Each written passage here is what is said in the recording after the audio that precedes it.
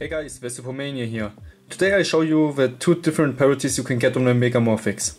I already did a video for these parities, but I actually found a much easier and more efficient PLL-Parity algorithm for this puzzle, so yeah, I wanted to show you this. Okay, now let's start with the PLL-Parity. Okay, this is the PLL-Parity. This is actually the same parity you can get on the regular 4x4. There are plenty of different algorithms you can use for this parity, but I prefer the following one because I used this one since I cubed the normal 4x4. Hold the puzzle like this, that you have the edge pair one to flip in front of you, and now do the following algorithm. R2, back 2, up 2,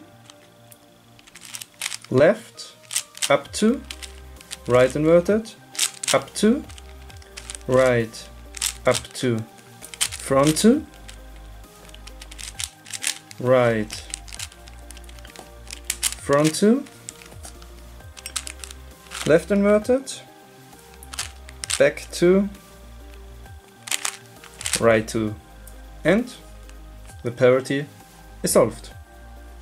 Okay, now to the PLL algorithm. Okay, this is the PLL parity. In this parity you can actually have different cases. This is the case where you have to switch two corners on the opposite sides, but you can also have the case that you have to rotate your centerpiece 90 degrees. And yeah, if you have this parity, you hold the puzzle like this, that you have a line from the left down to the right top.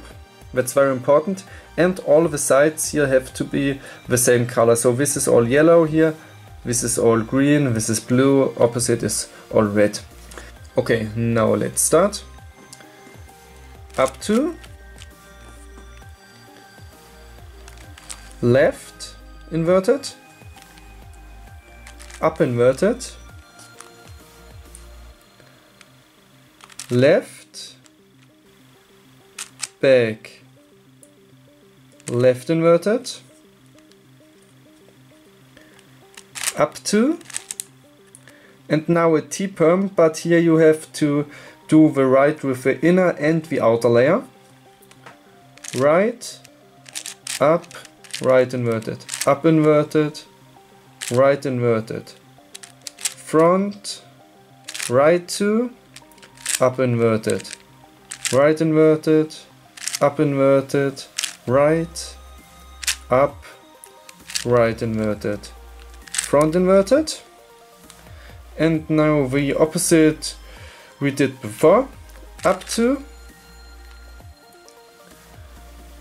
left, back inverted, left inverted, up,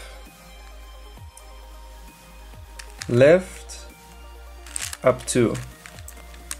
And now we have switched these two corners here. If you have the case that you have to rotate the centerpiece 90 degrees, you also do this parity algorithm by holding the puzzle like this, and after that you do the last layer how you normally did it on 3x3.